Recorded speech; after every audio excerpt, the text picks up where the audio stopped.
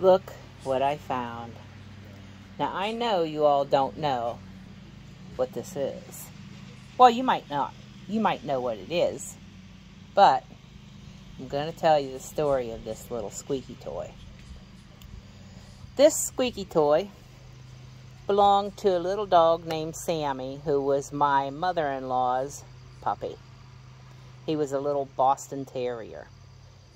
And years ago, my first Chessie, Hope, stole it from him.